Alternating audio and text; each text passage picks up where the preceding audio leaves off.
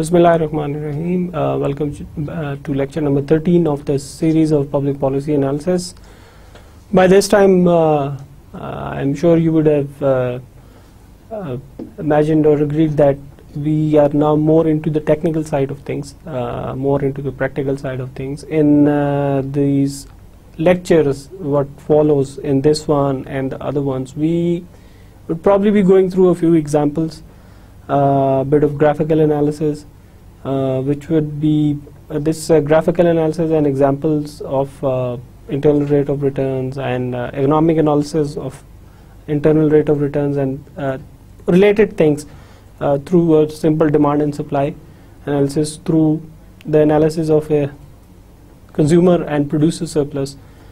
These things will be covered in the coming lectures. So hopefully you'd stay with me and try to understand this stuff, because now it's getting a bit technical.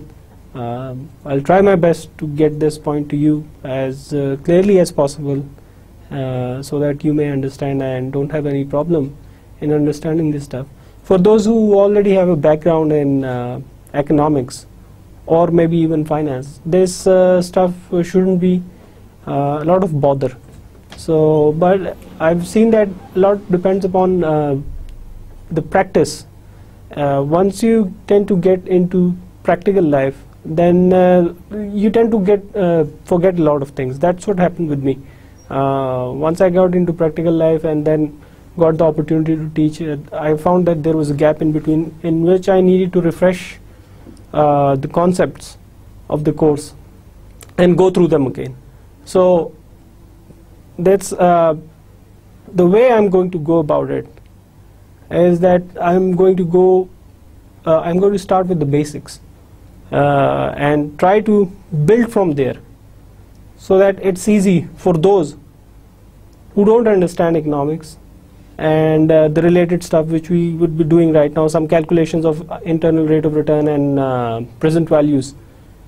And even for those who already have a background in this thing and have gone through this thing, it would be sort of a refresher course. So let's move on to some challenging things. First of all, the previous lecture, what we studied in it, we studied a practical example of policy formulation, application and refinement. It was the Madrasa reform program. The initiation, implementation and its poor result, what happened when it was designed, what happened when it was implemented, and ultimately we saw that at the end of the program, the proposed first phase, that was from 2003 to 2007, results were pretty bad.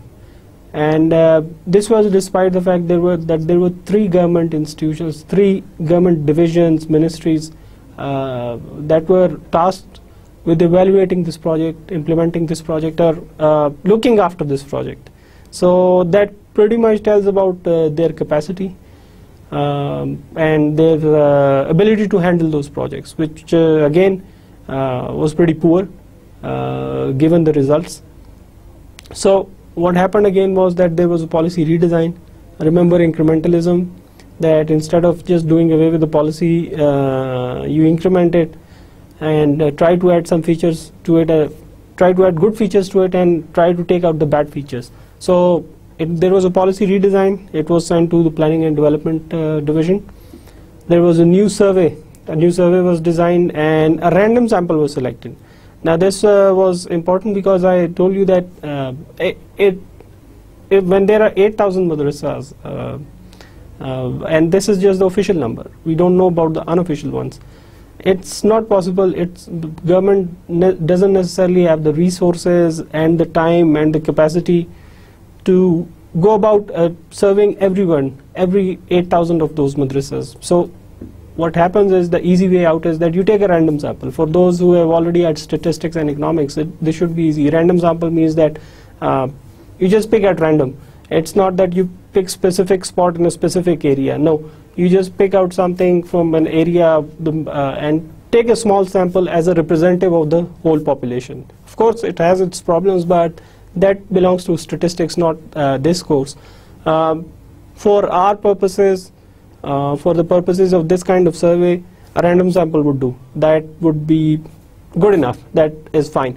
So after that, random sample was selected. It was applied at the start to 2 madrasas where the survey was carried out, and then it was further refined, the whole process, in lieu of the observations of those who carried out the survey.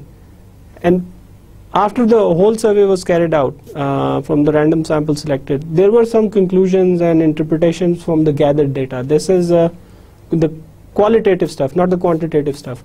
We didn't run any regressions or anything like that. We just, based on data and observation, made a few interpretations, and one of the interpretations, if you remember, was that quite a few of the madrasas were in good administrative shape compared to the public schools. They didn't need a lot of building material or building outlays.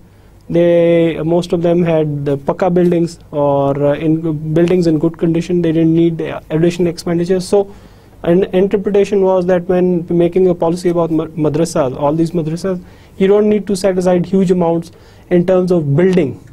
Not the capacity, but the physical buildings, which is in contrast to what happens in case of public schools, because a lot of times during my research, and with my colleagues, we found that most of the buildings are in very poor shape and they needed repairs.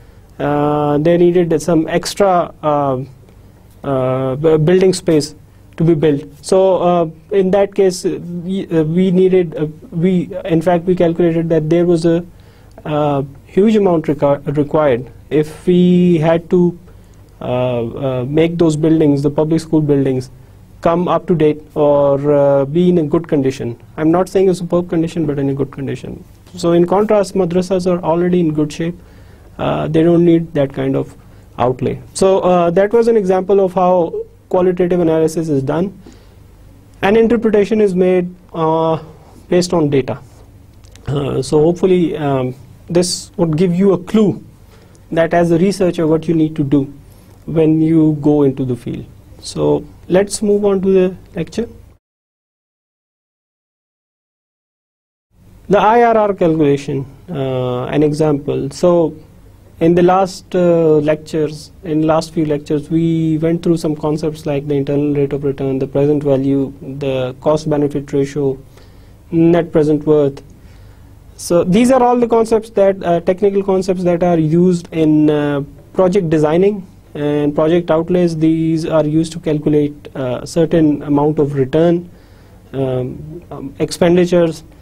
Suffice to say that the project nowadays projects would be incomplete without these kind of calculations. These are a necessary part and parcel of project design, and naturally it would be used in project analysis too. The reason it's used in analysis, this kind of calculation, is that, as I have said before, as I've stated before, that conditions don't remain the same. When conditions, and we will see in the examples, the calculations that we do in this lecture or the coming lectures, that when the conditions don't remain the same, especially the economic one, the internal rate of return, it tends to change. And its change has implications for the project, for the application of the project, how to go about it, its feasibility and that kind of stuff. So let's move ahead. Let's see an example, a practical one, and let's see what happens. In one of the previous lectures, we went through definitions of PV, IRR, cost-benefit ratios. Let us go through a stepwise calculation of the IRR, which involves calculation of other variables like the present value. So when you are calculating the internal rate of return, the IRR, you first need to calculate the present values for it. Without that, you wouldn't have an internal rate of return. Few basics. IRR is a useful yardstick for measuring the feasibility of investments, as I just said. Notice though that this kind of measure works best when future income and expenditure streams are well known. You need to know what you are expecting. You need to know what you are expecting from a future investment. What kind of expenditure would you be making? You need to have a guess, an informed guess. And you need to have an informed guess about the income too, what you want to get out of it, what you are expecting, the kind of cash flow from it or the income from it. So these are the two things that you need to know when you intend to go about calculating IRR and present values. Alright, so for example, in the case of a bank account paying a specific fixed percentage on deposit, the income stream is well known. But in cases where future income goes through variations, calculating IRR is not that easy. For example, the returns from education and training do not follow a straightforward trajectory. अब देखें इसमें दो बातें आ गई IRR में. पहले इसकी ये है कि कैलकुलेशन में हमें उसके जो खर्चा होगा, जो हम एक्सपेक्ट कर रहे हैं कि फ्यूचर में उसका खर्चा होगा, वो भी हमें पता होना चाहिए. हम क्या एक्सपेक्ट करते हैं, मैं ये नहीं कह रहा, और एज एन एनालिस्ट आप ये नहीं कह रहे कि जी कोई आपसे ये नहीं कहेगा कि बिल्कुल एग्जैक्ट, बिल्कुल जो हमें एग्जैक्ट पता होना चाहिए कि कितने पैसे लगेंगे और कितनी हमारी इनकम होगी, कितनी आमदन होगी. नहीं, एक इन्फॉर्म गैस होना चाहिए बेस्ड ऑन कैलकुलेशंस. जो आपने तारीख देखी है इसकी, इसमें देखा है कि नॉर्मली इस किस्म के प्रोजेक्ट्स में किस किस्म का खर्चा होता है, तो उसके मुताबिक आपको जब ये चीज़ें IRR और प्रेजेंट वैल्यू कैलकुलेट करनी होती है, तो ये चीज़ें एक इन्फॉर्म गेस होना चाहिए कि over the course of the project, कि जितने साल में वो प्रोजेक्ट इम्प्लीमेंट होगा, अगर 5 साल का है तो उस 5 साल में खर्चा कितना होना है हर साल तकरीबन, और फिर उसमें आमदन हम क्या एक्सपेक्ट कर रहे हैं कि क्या होगी, कितनी होगी. फिर उसमें एक ये भी डिस्टिंक्शन आ जाती है कि कुछ इन्वेस्टमेंट्स ऐसी होती हैं जिसमें हमें पता होता है कि कितने पैसे आने हैं. मसलन बैंक अकाउंट है, खाता, बैंक में अगर आपका एक खाता है जिसपे एक शरह सूद मुनाफे के तौर पर मिलती है, तो उसमें अगर सपोज आपने 1000 रुपये रखवा लिया और उस पर 5% मुनाफा है, तो आपको पता है कि हर साल 50-50 रुपये उसमें मिलने हैं. लेकिन बहुत सी इन्वेस्टमेंट्स ऐसी होती हैं जिनमें ये पता नहीं होता कि इनकम और एक्सपेंडिचर को क्या होगा, खर्चे को और आमदन में वो किस तरह होंगी, क्या वो स्ट्रेट ट्रैजेक्टरी पे आएंगी या बिल्कुल फ्लैट जाएंगी, नहीं, उसमें नहीं पता होता. मैंने मिसाल इसमें दी एजुकेशन की. ये कोई पता नहीं होता किसी को भी. अभी आप भी एजुकेशन ही इन्हीं लेक्चर्स के through you are getting your self educated, right, but लेकिन इसमें आपको कोई ये अंदाज़ा नहीं है, कोई श्योरिटी नहीं है कि what kind of impact would it have on your income in the future. What would that be? जिस तरह मुझे नहीं पता था, जिस तरह औरों को नहीं पता, जितने लोगों ने तालीम की है, अभी जो कर रहे हैं, तो इसमें भी फिर इंटरनल रेट ऑफ रिटर्न जो होती है वो कैलकुलेट करना वो इतना आसान नहीं होती, वो फ्लक्चुएट करती रहती है, क्योंकि इनकम स्ट्रीम और एक्सपेंडिचर स्ट्रीम जो है that doesn't remain the same, तो वो फ्लक्चुएशन होती रहती है. सो ये दो केसेस हैं, इनमें डिस्टिंग्विश करना चाहिए कि किस किस्म के हैं. Now consider that an individual decides to put, अब हम एग्जाम्पल की तरफ आ रहे हैं. Now consider that an individual decides to put ₹1000 in a bank account for 6 years that pays 5% interest rate yearly. सालाना मुनाफा 5%, 6 साल तक. Again, it's not necessary that the interest is yearly. Interest could be monthly. बहुत से banks अब ये इसमें मुख्तलिफ किस्म के खाते आते हैं, कुछ सालाना मुनाफा देते हैं, कुछ जो होते हैं 3 महीने बाद देते हैं, सेमाई जिसे कहते हैं, क्वार्टर कहते हैं, और 2 दफ़ा साल में भी देते हैं. तो इट डिपेंड्स कि कौन सा अकाउंट आपने सिलेक्ट किया. What this means is that for 5 years there will be annual interest payment, and in the 6th year we can withdraw the principal plus the interest. So this one should be easy to grasp. There is nothing very technical in it. That suppose in a bank account that pays you open a bank account that pays you 5% on your deposit, which is in this case we've considered it 1,000 rupees. So for the first 5 years we are getting just the amount of interest rate that is our profit on the money that we have deposited. In the 6th year, which is the last year, when we get the profit, we'll also get the principal back, which is 1,000 rupees. So the total payment would be 1,050 rupees in the 6th year. The calculation is as follows. You can see the table. I've tried to make it as simple as possible, that the first year 50 rupees, second year 50 rupees, and that's the profit. The 5% profit on 1000 rupees, third year 50, 4 year 50, fifth year 50, sixth year it's principal plus the profit, that is 1000 rupees plus 50, which is 1050 rupees.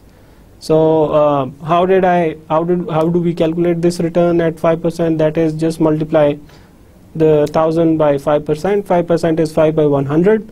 So if you cancel out the zeros, you are left with 5 into multiplied by 10, which is 50. So that's our profit, which I've already stated in the table. This should be simple enough, hopefully. This is one form of investment. Now, when we are calculating IRR and present values and projects, IRR for projects, we are looking at opportunity costs, or we are looking at alternative investments. At a certain time in an economy, there are various options, investment options. You are not just left with one option. There are various ones. I've just mentioned that you can keep money in the bank account, or you can invest it in a project. This is the simplest one, but there may be a lot more. There may be investment opportunities in the construction sector. There may be investment opportunities in the services sector, in the industrial sector. Then you can bifurcate by industry. If you go to the subgroups of the industries, there are millions of possibilities. You have to, the basic principle over here, the basic grounds for going through this kind of stuff is that you have to compare the investment opportunities and come up with the best one. Over here what we are doing is that I've just considered one investment opportunities. Now I'm going to consider an alternative one. These two are present at a time, and we have to decide in between them which one is the best.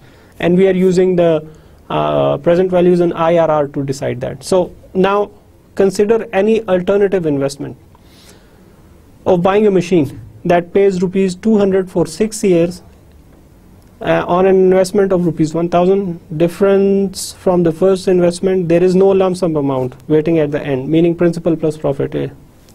So there is a difference over here in this investment. This is different from the other one because you are just buying a machine and you bought it for a certain time, suppose 6 years. You've calculated that for the 6 years that you are going to have this machine, this is going to pay you 200 rupees yearly. So the income stream from buying a machine and operating a machine is 200 rupees yearly compared to 50 rupees of the bank account. But the difference over here is that we won't be getting, if you have bought a machine, you won't be getting the principal back, the 1000 rupees that you've already spent. No, machines are by that time going by the principle of depreciation, it won't give you much. In fact, for this example, we considered that it would give you nothing. Even if you try to sell it, it won't sell. So you made an expenditure, you won't be getting anything back. The only thing that you are getting in those 6 years with this thing is that you are getting an income stream that is 200 rupees yearly from this machine. So again, the table in which I have sorted out the years, stated the years and then the return on everywhere, which is 200 rupees.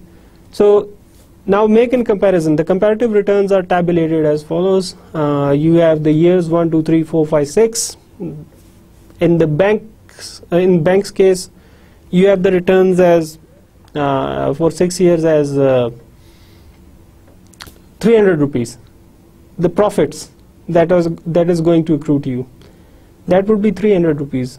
But in the case of machines, that would be only 200 rupees. Now, don't get confused. I'm going to explain what is happening over here. In the case of first one, the bank, I haven't included the principal amount. We are just considering the profit, the income stream. Remember, we are just considering the income stream. We are not talking about principals and that kind of thing for the moment. This is just a comparative analysis of the profits. So but in the next one, the machine, it's only 200. Why 200? Because if you add up all that, you have to take out the 1002 which you initially invested. Remember I said that you won't be getting anything back. Machine won't sell, it would be obsolete. So you have made an expenditure of 1000. In bank's case you would be getting back the principal. So you don't need to take out the principal amount as an expenditure from the income. But in this case you need to take out in the case of machine, you need to take out the 1000 from the total profit because it's an expenditure accrued, and it gives you the total leftover profit is 200. So if you look at this, wouldn't you agree that 300 is better than 200 and we should go for the bank? Not so simple, as we'd see that it might not be the case when we go about the present value stuff and then the internal rate of return. It's not about making guesses just on nominal numbers कि 300 रुपये यहाँ पे हमें जो मुनाफा नज़र आ रहा है और दूसरा मशीन से जो मुनाफा नज़र आ रहा है वो 200 रुपये है, तो इसका मतलब है कि बैंक वाला ऑप्शन अच्छा है और मशीन वाला अच्छा नहीं है. नहीं, ऐसी बात नहीं है. अभी उसमें जब हम फिर प्रेजेंट वैल्यूज़ निकालेंगे, इंटरनल रेट ऑफ रिटर्न निकालेंगे, तो फिर हमें पता लगेगा कि कौन सा ऑप्शन जो है वो ज़्यादा मुनाफे वाला है और कौन सा ऑप्शन जो है वो कम मुनाफे वाला है, कम फीसिबल है. इसमें अगेन ये बात मैं आपको दोबारा क्लियर करता चलूँ कि पहले जो बैंक वाली जो स्टेटमेंट है मुनाफे की, इसमें आप देखेंगे कि सिर्फ मुनाफा ऐड किया हुआ है. उसमें से मैंने वो 1000 रुपये नहीं निकाले जो हमने खाते में रखवाए थे. वजह यह है कि वो 1000 रुपये हमें आखिर में वापस मिल रहे हैं, इसीलिए उसको मुनाफे से हमने मनफी नहीं किया, उसे सब्ट्रैक्ट नहीं किया. मशीन के केस में चूंकि मैंने ये कहा कि मशीन दोबारा 6 साल बाद उसकी कदर कीमत ख़त्म होगी और वो बिकेगी भी नहीं, अगर बिकेगी भी तो बहुत कम कीमत पे बिकेगी, तो इसलिए उस में से जितना भी ये मुनाफा हो रहा है उसमें से हमने वो 1000 रुपये निकाल लिया, क्योंकि वो खर्चा हो गया जो हमें वापस नहीं मिल रहा. तो वो आखिर में उसका रिजल्ट यही होगा कि ये तकरीबन 1200 जो बनेंगे उसमें से 1000 रुपये निकाले तो 200 रुपये बच जाएंगे. उम्मीद है ये आप लोगों को क्लियर हो गया होगा. The same point, you may be wondering why the total income in case of the bank is 300 while it's 200 in the case of alternative investment. Note here that I am only talking about returns on income on two different investments. The rupees 1000 of bank investment is the principal amount, while the rupees 1000 alternative investment buying machine is purely an expenditure which wouldn't be retrieved, not in full at least. The same thing that I just said. So it would seem a straightforward decision, right? Bank account income is more than income from machine if you total that, as we just saw. Therefore, it seems a more profitable investment. But to arrive at an answer, we need to calculate the present values of both income streams. Now, if you are confused about the meanings of these terms, discounting, present values, internal rate of return, you need to go back to the lecture in which we discussed it. I tried to make it as clear as possible. So you need to clarify this concept before we go over into this into these calculations, because these are a bit technical calculations. You need to be clear about these concepts. So go back in case you haven't understood those concepts. Don't be afraid to play those videos again and again until you understand that concept. You can get help from anywhere you want, net or your book, textbook. It also gives you a definition, but I tried to clarify it, modify it so that I can make it as simple as possible. So be my guest. If you can take it out from a lecture, your understanding, it's good enough. If you can't, you can use other sources too. So hopefully it wouldn't be a problem. By now you've understood it. But anyway, I'm not going to go through definitions again. No, I'm just going straight to the calculations now. So let's calculate the present values. The difference from above calculation here is that we will consider the initial rupees 1000 as an expenditure. Remember in the calculations like cost and benefit ratio, we consider both income and expenditure adjusted for the present value. Now you are going ahead and calculating certain ratios, certain percentages, technical percentages. So if you remember from that lecture when we discussed all these things, when you are discussing these kind of the cost benefit ratios, for example net present worth, you need both the expenditures and the income. adjusted by the present value. So once you have those, then then we can go ahead and make calculations and arrive at conclusions. The discounted values are as follows. Again, go back to the formula for discount, what it is. It's the income by 1 plus discount rate raised to the power of the year. That was, I believe, A, which I stated in the lecture. So anyway, if you discounted these income streams and discount the expenditures, discount the principal amount toward the expenditure, which is rupees 1000. This is what you would be getting over here, as I've stated in the table. So it's all the 6 years. Banks total 300. But if you calculate the present value, which is if you apply the formula of the present value for every year, you'd be getting the present value of that profit that you earn. So if you calculate the present value of every year, which I have and stated it in the table corresponding to it, for example, in the 4th year, the present value of the income of 50 rupees from the bank account, that the present value would be 41.14. In the 5th year it would be 39, and in the 6th year when we'd be getting our principal back too, principal plus the profit, that is 1050. In the 6th year its value would be 758 rupees, the value of 1050 rupees. So you could see a gradual decline as far as the present value of an income stream is concerned. Even if you consider the last one, there is a decline. 1050 rupees in present value, it comes to 758 rupees.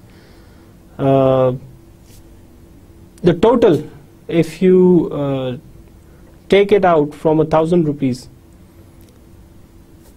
remember that is the initial expenditure that we made. The 1000 rupees that we kept in the bank account, in this case, in the case of present values, that would be also considered expenditures. So from the income, if we add up all these present value numbers and take it out from the expenditures from the 1000, that what we are left with is almost 0.01. Contrast that with the machine income stream, which looked smaller than the bank one in nominal terms, and it is, but once you take out the present values, for the first year it's 190.48, for the second it's 181.40. You go on, and by last year it comes down to 200 rupees. By the 6th year it means it's in actual, if you adjust it for present values, it's only 149.24. So again, how do you arrive at the number 15.14? Well, take it out from 1000 rupees, that was the expenditure on the machine. Add up all the values of the years, 1, 2, 3, 4, 5, 6, add up all the values, the present values of these years, and take it out from 1000 rupees, and this is what you are left with, 15.14, which is more than what we are left with in terms of present value of the bank's investment option. Two questions here. Why 5% was chosen as discount rate for present value calculations, and how did we get the end total of present value calculations? Why 5%? It's the rate of investment at bank account and represents the opportunity cost of investing in machine. Again, go back to your lecture if you don't understand the concept of opportunity cost. It's the alternative investment, the next best option. So that is why we picked that rate. And in any case, as we'll go further, you see that the interest rate that is picked for the valuations or the present value calculations or for discounting, that a lot of the times it happens, in fact most of the time it is the option of the opportunity cost, the rate of the opportunity cost, the next best option that we forego.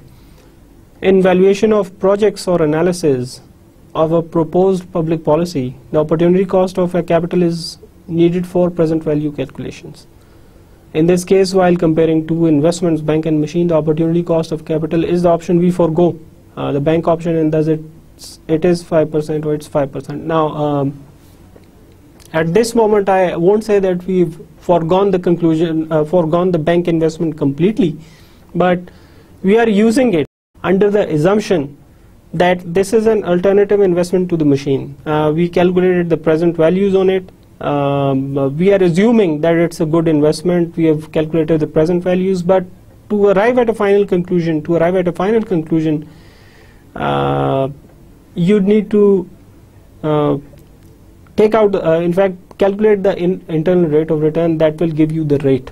It will signify what rate it would be, the final rate that we need to use as a discount rate. For the moment, we are just assuming, we are just making a guess, since banks already had offered a rate for profit. So why not use it to calculate present values, because we are comparing those two investments. Let's compare it at what the bank was offering, 5%. So let's compare the other investment, the machines, too.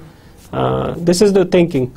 So this is pretty much why this is the opportunity cost. We consider it an assumed opportunity cost at this moment. Why 5%? Then the second one, total after present value calculations. The discounted present value total, the total at the end of PV discounted calculation is arrived at after subtracting it from total expenditure. I've already explained it. In deciding about investment decision, discounted numbers of income in lieu of expenditures made is what really counts. So over here, just don't look at the nominal numbers. जो number आपको दिए जाते हैं कि जी इस खाते पे आपको इतने पैसे मिल रहे हैं या इस मशीन पे इतने पैसे आ रहे हैं, ये नॉमिनल नंबर्स होते हैं. ये प्रेजेंट वैल्यू एडजस्टेड नंबर नहीं होते. जब हम बात करते हैं इन्वेस्टमेंट्स की, तो वहाँ पे हमें इस चीज़ का ख्याल रखना होगा कि सिर्फ जो नंबर हमारे सामने लाए जा रहे हैं, 1000 रुपये हो गए, 1200 हो गए, 1500 हो गए, लाख रुपया आ गया, 1.5 लाख रुपया हो गया, 5 लाख, 10 लाख, ऊपर जितना जाते हैं आप जाते हैं, जितनी अमाउंट है. लेकिन सिर्फ उन नंबर्स को नहीं देखना. जब हम पब्लिक पॉलिसी की बात करते हैं और उसमें पॉलिसी डिज़ाइन हो रही होती है, उसमें ये अंदाज़ा लगाने की कोशिश हो रही होती है कि क्या यार ये इन्वेस्टमेंट ठीक है, नहीं है, ये इन्वेस्टमेंट करनी चाहिए, तो उसका किस तरह हम अंदाज़ा लगाते हैं, क्या कैलकुलेशन करते हैं. तो उसके लिए हमें प्रेजेंट वैल्यूज चाहिए होती है, इंटरनल रेट ऑफ रिटर्न चाहिए होती है. उसमें सिर्फ ये नहीं कि जो लिखा हुआ ऊपर के इसमें इतना खर्चा हो रहा है, इसमें इतनी आमदन हम एक्सपेक्ट कर रहे हैं कि हमारे ख्याल में इतनी आमदन होगी, उस पर नहीं बेस करना चाहिए डिसीजन. ये बेस होगा प्रेजेंट वैल्यू डिस्काउंटेड वैल्यू पे और इंटरनल रेट ऑफ रिटर्न पे, जो कि अभी हम कैलकुलेट करेंगे. इन डिसाइड जो कि यही बात है कि in deciding about investment decision, these are the things that count. So strictly speaking, in terms of present value calculation, the machine represents a better payoff in the end as an investment option. Remember though that these are mostly used for large scale projects and investment. Outside of the investment world or the world of projects, it is not present value or like calculations that matter, but rather the preferences of individuals. A person might be perfectly happy with receiving rupees 50 as income for 5 years from the bank account option, and then collect rupees 1050 at the end without giving any thought to present value or internal rate of return. जहाँ तक बात आती है बड़े projects की, we are just strictly speaking about large scale projects. कि हमने कहा कि जी ये large scale projects हैं, इनके बारे में हमने बात करनी है, इनके हमने वो ऑप्शन देखना है कि कौन सा अच्छा है, should we go head with it और should we not. But in the real world every person has their own set of preferences. मेरी प्रेफरेंसेस जो होंगी वो अलग हैं, आप जो स्टूडेंट्स हैं जो लेक्चर्स देख रहे हैं, आप सबकी प्रेफरेंसेस अलग हैं. जो आप चाहते हैं कि जिस तरह एक चीज़ हो, जिस तरह एक इन्वेस्टमेंट हो, वो एक अलग आपका डिसीजन है. It's not a combined decision. मेरा अपना एक डिसीजन होगा, मेरी अपनी एक प्रेफरेंस होगी कि मेरे ख्याल में ये ठीक है, ये नहीं है. Now you seen in these calculations that the present value of investment from machines is much more than the present value of income from or investment from the bank account. But as an individual, it depends upon your preferences. You might be perfectly happy in putting away that 1,000 rupees in the bank account as a saving and earning the 50 rupees yearly, and in the end, at the end of the 6th year, getting that 1,000 rupees back plus the 50 rupees back, that would all count as your saving. But there might be circumstances that you might prefer the 200 rupees coming over because it's a difference of 150 rupees in income stream per year. You might be perfectly happy to get 200 rupees every year instead of rupees 50 and not get any money at the end. So it depends upon your preferences. हो सकता है आपको हर साल 50 रुपए जो मिल रहे हैं आप उस पर खुश हों, क्योंकि आखिर में आपको पता है कि आपको 1050 रुपए मिलना है आखिरी साल, जो कि एक किस्म की बचत होगी. लेकिन हो सकता है कि आपको ये नहीं चाहिए, आप चाहते हैं कि आपको फौरी मुनाफा चाहिए, आपको फौरी पैसों की ज़रूरत है. आप इस किस्म के इन्वेस्टर है जो कि लिक्विडिटी को देखता है कि मेरे पास ऐसी इन्वेस्टमेंट होनी चाहिए जो कि लिक्विड है. ज़्यादा लिक्विड मतलब यह है कि वो जल्दी से कैश में कन्वर्ट हो जाती है और ज़्यादा कैश देती है इस सेंस में. तो फिर प्रेफरेंस जो है आपकी फिर किस इन्वेस्टमेंट में, इस केस में फिर ज़ाहिर है उस इन्वेस्टमेंट में होगी जो कि हर साल 200 रुपये दे रहे हैं बजाय 50 रुपये के. That is the machine investment. सो ये डिपेंड करता है कि कौन क्या चाहता है, अपनी प्रेफरेंसेस क्या है. ये रियल वर्ल्ड की बात कर रहा हूँ, जहाँ प्रोजेक्ट्स हो गए, लार्ज स्केल प्रोजेक्ट्स हो गए, गवर्नमेंट सेक्टर में एनालिसिस होगी इस तरह की, तो वो उसमें तो ये कैलकुलेशंस आती ही आती हैं. You have to do these calculations. But on a micro level, on an individual level, on a household level, things are different. It depends upon preferences, not exactly on present value or income, internal rate of return. In fact, बहुत से households को ये चीज़ें पता ही नहीं होती. ये सिर्फ professionals को पता होती हैं. Internal rate of return, stock markets में जो लोग invest कर रहे होते हैं या institutional investors होते हैं जो कि बड़ी बड़ी firms में invest करते हैं, ये उन लोगों के लिए इंफॉर्मेशन होती है. फाइनेंशियल बुकलेट्स में होती हैं जो उनके वो हर साल फाइनेंशियल बुकलेट्स छपती है इन्वेस्टर की इंफॉर्मेशन के लिए. ये चीज़ें उनमें होती हैं. For house hold, for those who, for person like me, for person like you, considering that we are just ordinary citizens, हमारे लिए ये चीज़ इतनी अहमियत नहीं रखती है. हमारे लिए ये चीज़ अहमियत रखती है जो हमारे जहन में है. वो ये इस तरह की चीज़ होती है कि the way to go about it is कि मैं ये देखना चाहता हूँ कि मैं क्या चाहता हूँ. क्या मैं ये चाहता हूँ कि 6 साल बाद, चलो 5 साल बाद मुझे पैसे मिल जाए, एक ही दफ़ा मिल जाए, ज़्यादा मिल जाए. मिसाल के तौर पे स्टेट लाइफ वगैरह की जो ऑप्शन है, इंश्योरेंस की जो ऑप्शन है, वो यही करते हैं कि ख़ास मुद्दत तक 5 साल 10 साल की पॉलिसी होगी, 15 साल की, 20 साल की होगी, तो वो आप हर साल पैसे जमा करवाते रहते हैं, उस पर मुनाफा बनता रहता है. 10 साल के आखिर में, 15 साल के आखिर में आप मुनाफे समेत वो जो आपने प्रिंसिपल अमाउंट जमा करवाते रहे वो सारी ले लेते हैं, तो वो आपकी बचत होगी. I am doing that is the principle of insurance. State life does that over here. I bought a state life insurance and it you give a certain amount, I give a certain amount every year, and the profit accrues on it. So in the end, whenever I take it out, after 10 years, after 15 years, that would depend upon my preference. When I take it out, I am going to get all the principal amount that I have been depositing every year, plus the rate of profit on it. Whatever profit has been made on it yearly, I'm going to get that all. So it would be a saving, and of course I am expecting that it would be a huge saving. Everybody expects that, but the basic issue, the basic point what I'm trying to get at you is that differentiate between an individual and a household, and what a government does in terms of implementing a public policy and a project. Next, what the calculations using present value have done is that it has told us the option that is better in terms of a discounted future income stream. Present value calculation में हमें ये बता दिया कि discounts जब करेंगे तो उसमें कौन सी वैल्यू जो आती है वो अच्छी ज़्यादा पॉजिटिव आ रही है, जो कि मशीन्स की थी. Now that we have chosen an investment option, the next step is to calculate N IRR for that investment. Put simply, IRR is the discount rate that makes the present value of a machine's income stream total to zero. Why we take it to zero? क्यों उसमें zero होनी चाहिए? दोबारा जाए lecture पे, उसमें मैंने explain किया हुआ है, नोट्स में भी एक्सप्लेन किया हुआ है. You need to get a hold of these things. आपको ये चीज़ समझ आ जानी चाहिए. For any question about why zero, refer to the lecture about discounting and IRR. We already know about the 5% number, which gives us rupees 15.14 as return. We want to know the number that makes this return equal to zero. Again, why would we want this return equal to zero? Go back to the lecture, क्यों हम करना चाहते हैं, and try to make sense of it. The logical step is to try a higher percentage, that is the 6%. However, if we make the discount calculations as we did above, we will get a number that less than zero, which is not acceptable. It should be a positive number.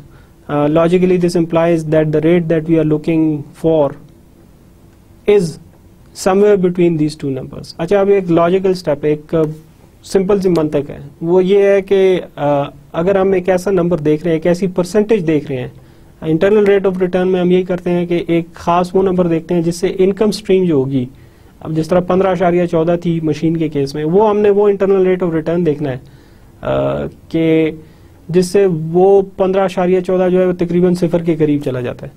क्यों चला जाता है, क्या वजह, इसकी मंतक क्या है, ये आपको पहले के लेक्चर से वो देखना पड़ेगा, और उससे उससे ये चीज़ जो है समझनी पड़ेगी, ये ज़रूरी है. लेकिन अभी देखिए 5% रेट पे हमने जब ये सारा कैलकुलेट किया था, इस पर अगर 15.14 आ रहा है, तो जब इसको कम करना है तो इट इज़ लॉजिकल कि आप एक ज़्यादा इससे थोड़ा सा शरह सूद ज़रा ज़्यादा कर लें, इंटरेस्ट रेट उससे ज़रा ज़्यादा कर लें. तो let us begin, we begin with 6%. It is logical step कि जी 5% की बजाय चलें 6% करके देखते हैं, क्या ये सिफर के करीब आता है? नहीं, सिफर के करीब नहीं आता, बल्कि ये सिफर से नीचे चला जाता है, नेगेटिव नंबर हो जाता है, जो कि नहीं होना चाहिए. हम सिर्फ एक पॉजिटिव नंबर देख रहे हैं, सिफर या सिफर के करीब करीब, नेगेटिव उससे नीचे ना हो, हम वो देख रहे हैं. 6% जब हम ट्राई करते हैं तो वो जो ये नंबर है, जो रिटर्न्स हैं, वो सिफर से नीचे चली जाती हैं, इसलिए ये 6% नहीं हो सकता. तो फिर क्या करते हैं आगे, हम ये करते हैं कि 6% से ज़रा कम करके 5.8% कर दिया, 5.7%, 5.6%, 5.5%, इस तरह करते रहते हैं जब तक कि ये नंबर जो है, प्रेजेंट वैल्यू का जो नंबर है, ये 100 के करीब नहीं आ जाता. तो देखते हैं कि कौन सा नंबर है जो कि इसमें आता है. Try making the calculation at 5.5% and likewise in the end the rate at which discounted returns reach zero. जिस तरह के हमने पहले ही present value calculations की थी, उसी तरह इस वक्त भी यही करेंगे, इसमें भी उसी तरह present value की calculations करेंगे, और very near zero turns out to be 5.47%. 5.47% पे जाके ये बिल्कुल सिफर के करीब पहुंच जाता है, ये नंबर जो होता है इनकम का. तो ये 5.4% जो होगा, this is our IRR, ये internal rate of return है. Again notice that 5.4% IRR is higher than 5% of the bank account return, which makes the comparative return on machine more attractive. अभी दोबारा देख लें, जब हमने एक internal rate of return भी निकाली तो वो 5.44% आई, जिस पे ये इनकम जो होती है, ये आमदन जो होती है, ये तकरीबन सिफर पे पहुंच गई, उसके नज़दीक पहुंच गई. तो 5.4% जो है वो बैंक जो आपको ऑफर कर रहा है 5%, उससे ज़्यादा है. तो that makes it a positive investment option, कि ये ज़्यादा अट्रैक्टिव इन्वेस्टमेंट ऑप्शन है, इसमें हमें ज़रा ज़्यादा आमदन की उम्मीद नज़र आ रही है. इसका मतलब यही है. तो so we went through all this process. We saw कि हमने एक सिंपल सी एग्जांपल ली कि दो हमें ऑप्शंस हैं. एक है कि इन्वेस्टमेंट बैंक का, और रियल वर्ल्ड में भी when you do the real world calculation, which I hope you will at some time in your practical life, that you have to you would be looking at different investment options, not just one or two. There would be multiple ones, so you have to decide between the best one. यहाँ पे आपको दो investment options थी. एक सादा करके example मैंने आपको बताई कि दो इन्वेस्टमेंट ऑप्शंस हैं. एक है कि बैंक में पैसे रखवाए जाए और उस पे उससे इनकम कमाई जाए, उससे आमदन ली जाए, और दूसरा मशीन खरीदी जाए और उससे सालाना आमदन ली जाए। दोनों का जो अरसा है वो 6 साल का है। तो उसमें कौन सी अच्छी है? First we look at just the nominal numbers. We just added up the income streams, and one turned out to be 200, the other turned out to be 300, the bank one. But those are nominal numbers. It would be as I mentioned, it would be a mistake to just focus on that. So उसके बाद हमने क्या किया कि एक वाकई एक अंदाज़ा लगाने के लिए कि ये इन्वेस्टमेंट ऑप्शन अच्छी है या नहीं है, तो उसके लिए हमने प्रेजेंट वैल्यू भी कैलकुलेट की, और फिर उसके बाद प्रेजेंट वैल्यू जब कैलकुलेट की और उसमें जो अच्छा ऑप्शन आया उसका हमने इंटरनल रेट ऑफ रिटर्न निकाला और देखा कि वो इंटरनल रेट ऑफ रिटर्न जो आ रहा है वो दूसरी जो ऑप्शन थी हमारे पास बैंक अकाउंट की उसके मुकाबले में बेहतर है या नहीं है। दोनों केसेस में प्रेजेंट वैल्यू भी जब हमने निकाली उसमें भी वो उससे बड़ा था नंबर, बैंक का जो प्रेजेंट वैल्यू का नंबर था। इस केस में भी जब हमने इंटरनल रेट ऑफ रिटर्न भी निकाली तो जो हमें शरह सूद मिल रही है वो उसके मुकाबले में ज़्यादा है। मतलब ये है कि मुनाफा इन्वेस्टमेंट पे हमें उससे ज़्यादा मिलेगा मुकाबलतन, comparatively there would be more profit. So that is how we come to a conclusion about the internal rate of return of a certain project. In this case it's 5.4%, which we will use as IRR in all the project during its application, during its designing, during other phases, and see in the coming lectures, in the coming examples you are going to see a demonstration of you're going to see the basics, or at least we are going to study the theory in the coming lectures of why the internal rate of return changes and what its implication is for investment. So stay with it, stay with me. We'll be going through a lot of stuff. So now that we've calculated the present value and we've calculated the internal rate of return, I gave you a simple example of that. It's time to look at some of the applications of the internal rate of return, the real world applications. The first one is the bond sale at a discount. For those of you with an economics background, even for those of you who don't have a background in economics and finance, this should be easy. You must have heard about a bond. ये तो तकरीबन हर एक ने bond के बारे में सुना होगा कि हुकूमत ने बॉन्ड का इजरा कर दिया, बॉन्ड्स इतने के बिक गए, बॉन्ड्स पे जो है शरह सूद इतनी है, शरह मुनाफा जिसे कहते हैं इतना है. You must all have heard about it. Just recently, about 2 to 3 months ago, the government issued euro bonds. Government of Pakistan, they issued euro bonds at an extremely high rate, around 6%. When one has to analyze that policy, in a technical sense, then again you have to calculate the internal rate of return to see whether it was a good investment or not. As an investor, no, I'm not saying as a government official, as an investor, as a government official, if you are looking at the policy, you would be calculating internal rate of returns because you know that the investors to whom you are offering the bonds as part of the government would also be looking at those internal rate of returns and making the calculation. So it's imperative that you do that and offer it at a rate that makes it attractive for them. हुकूमत तो bonds का इजरा कर देती है, ठीक है, लेकिन जो इन्वेस्टर होता है ना जी, इन्वेस्टर भी ये चीज़ें इसमें देख रहा होता है, जो ख़ास तौर पे इंस्टीट्यूशनल इन्वेस्टर होते हैं, जो काफ़ी अरसे से इन्वेस्टिंग कर रहे हैं, जो इन चीज़ों में माहिर है, वो इन चीज़ों का इंटरनल रेट ऑफ रिटर्न देखते हैं. तो आपको as part of the government, मुझे या आप, if you are part of the government and making these calculations, why is it important for you? आपके लिए क्यों ज़रूरी है? आपने तो सिर्फ बॉन्ड का इजरा करना है ना.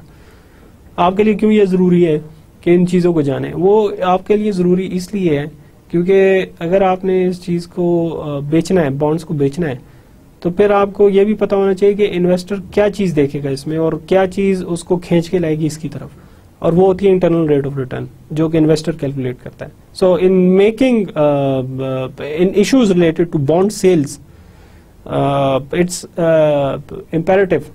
It's almost necessary. I don't know if it is completely necessary and we can do it without it. We can do the bond sales without it. I think we can, but from a technical point of view, you need to carry out these calculations. So let's go ahead with it. First of all, what's a bond? It's basically a debt instrument or a way of acquiring debt.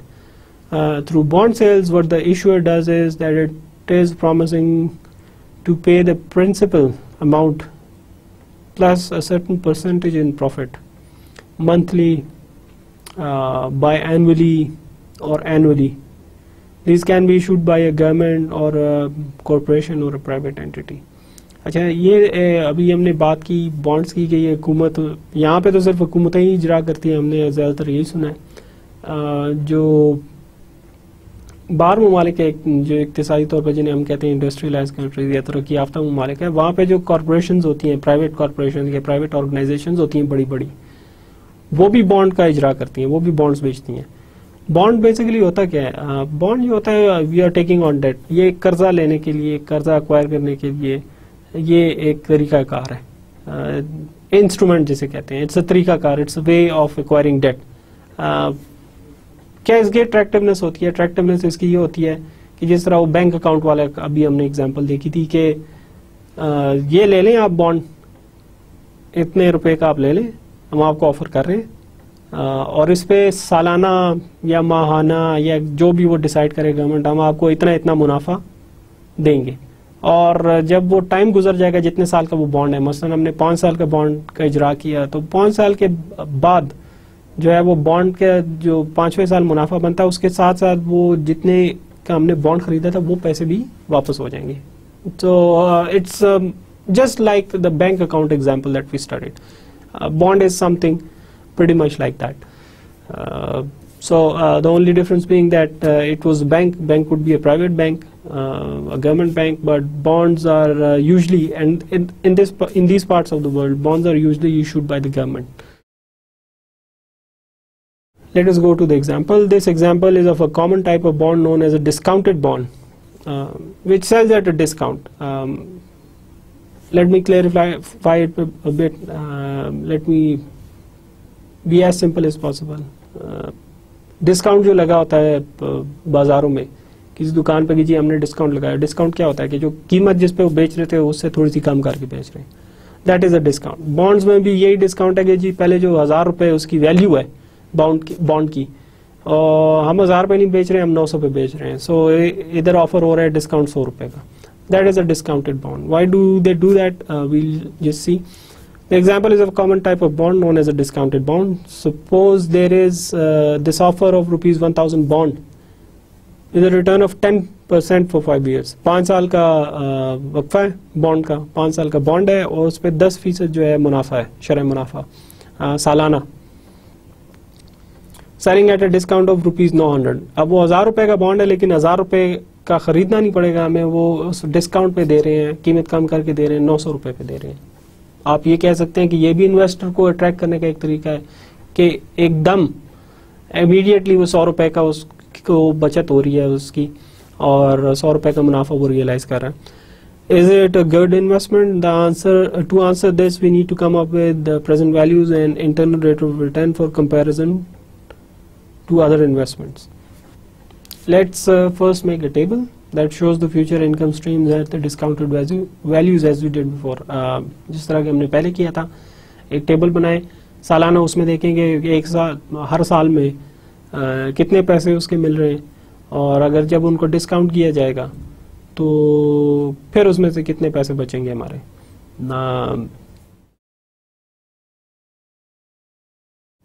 अगर आप देखें table को, it's as simple कि जिस तरह हमने पहले वो कैलकुलेशंस की थी कि हर साल की जो इनकम है, जो शरह मुनाफा के हिसाब से है, 1000 रुपए पे अगर 10% का शरह मुनाफा है तो वो मतलब ये है कि हर साल आपको 100 रुपए का मुनाफा होगा। So then we discounted those that income stream for every year, just like we did in the case of bank account, that in the last year we do the discounting of the initial investment plus the profit, which would make it 1100 rupees in this case. So we take out the present, so we use the present value and calculate it by using that formula. What we get over here is again it's going down every year. So it started off at 90.91 as a discounted value for the first year, and by the fourth year, when we are not considering the principal, the original amount bought, it comes to 68.30. So it's gradually declining. And the last year, when the total principal plus the profit is 1100 rupees, we discounted it, that means it's 683 rupees. The total of all these comes to 100 rupees, and again notice again that the total of the present value is gained after subtracting the original amount of rupees 900. अब 900 रुपए जो आपने शुरू में दिए थे bond खरीदने के लिए एज एन इन्वेस्टर, वो देखें इसमें फेस वैल्यू नहीं कंसिडर की जा रही बॉन्ड की कि वो 1000 रुपए का बॉन्ड है, नहीं, ये नहीं कंसिडर किया जा रहा एज एन इन्वेस्टर. मेरे लिए क्या इंपॉर्टेंट है, वो ये चीज़ इंपॉर्टेंट है कि मैंने बॉन्ड कितने का खरीदा था, और वो मैंने खरीदा था 900 रुपए का, और उसी 900 रुपए को हम कंसिडर करेंगे आखिर में जब हम वो एक रेशोज निकाल रहे होंगे, एडिशन सब्ट्रैक्शन कर रहे होंगे, नेट प्रेजेंट वर्थ वगैरह निकाल रहे होंगे, वही हम कंसिडर करेंगे जो ओरिजिनल हमारा खर्चा हुआ था. The discounted present value of future income stream turns out to be exactly the same as the discounted as the discount. 100 रुपए जो यानी आप देखें कि जो ओरिजिनल उन्होंने डिस्काउंट दिया था 100 रुपए का, वो बिल्कुल वही है जो कि प्रेजेंट वैल्यू निकाली डिस्काउंटेड इनकम स्ट्रीम्स की, तो दोनों बराबर हैं. So the companies offer the discount in order to attract bond investors. Without a discount, when the investor figures out that the present value of future income stream is equal to price today, they perhaps won't find any incentive to buy a bond. अब this is a possibility कि देखें जब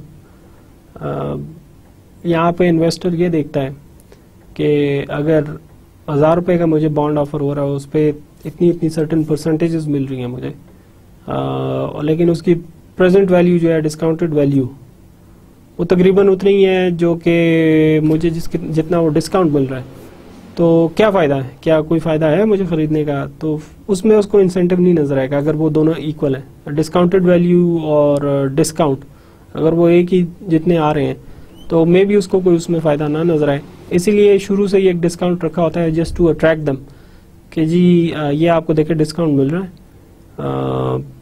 और ये जो है ये आपके एक इंसेंटिव है कि आके आप उस डिस्काउंट पे बॉन्ड खरीदें. we'll discuss it further. We'll discuss this thing further again. This might be confusing for you, but I'm trying to make it as simple as possible. Just take it for the moment, just take it as an incentive, the discount.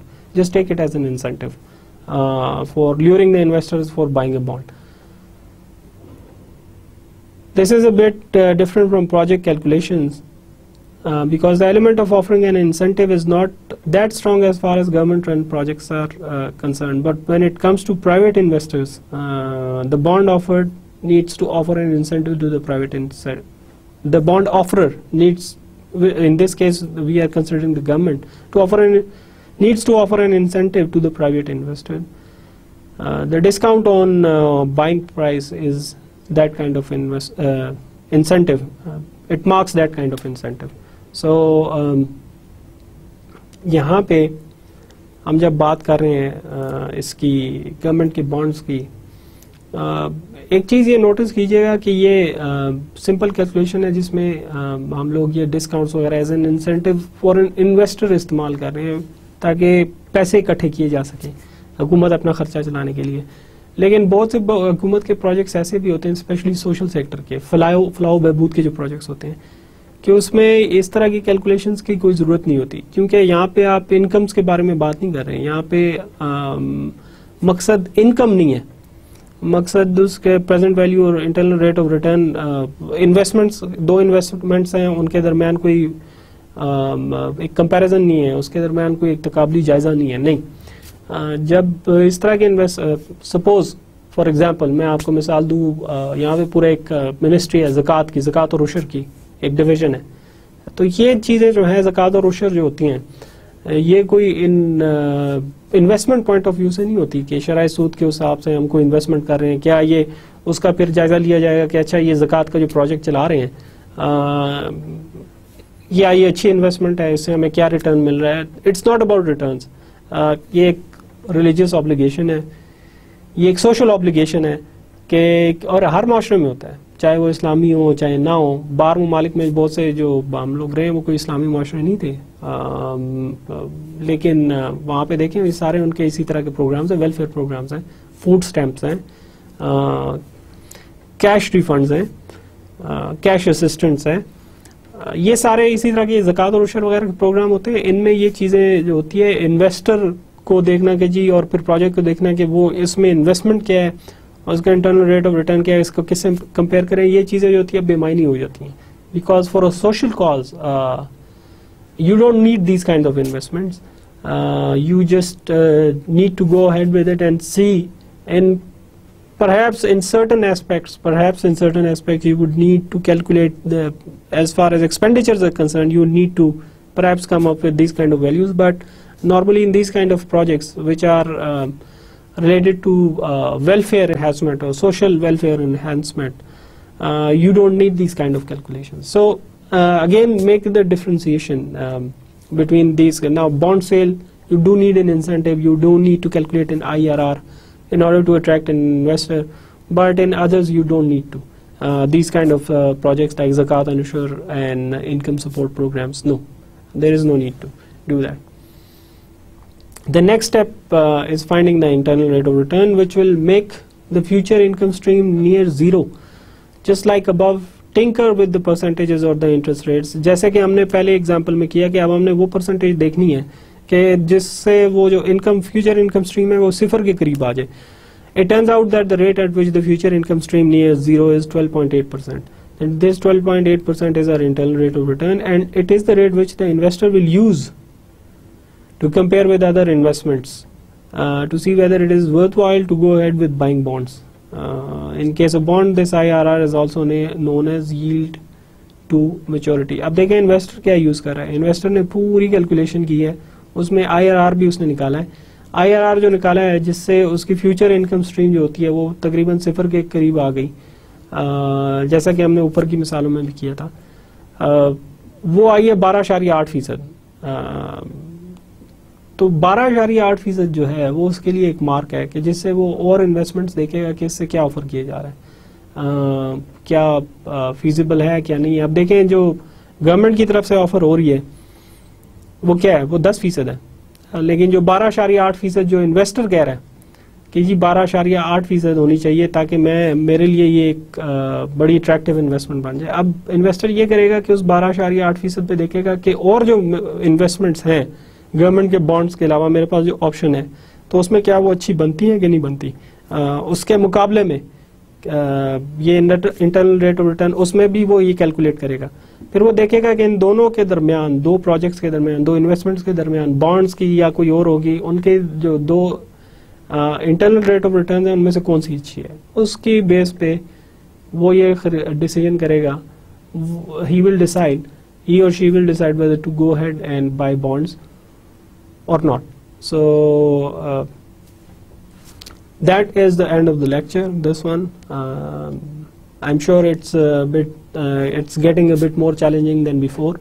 We are doing the calculations and we are going into the technical stuff, but that is the beauty of it. You have to go through this stuff, you have to learn this stuff in order to be able to analyze projects and be part of project analysis. So in this lecture we went through some of the practical examples. Now, one of them was hypothetical example, and then one of them was a real world example of discount bonds. And we went through all the steps. First calculating the nominal profits, then the present value adjusted profits and expenditures, then we went to the IRR and how decisions are made based on IRR in both the cases. So hopefully you had a good time. Take some rest now, because I'm sure you'd have it's a bit more challenging to you. So take some time, go out, have listen to some music or something, relax, and then be back for the next lecture where we'll be doing similar kind of stuff. So hopefully I'll see you next time. Take care. Allah Hafiz.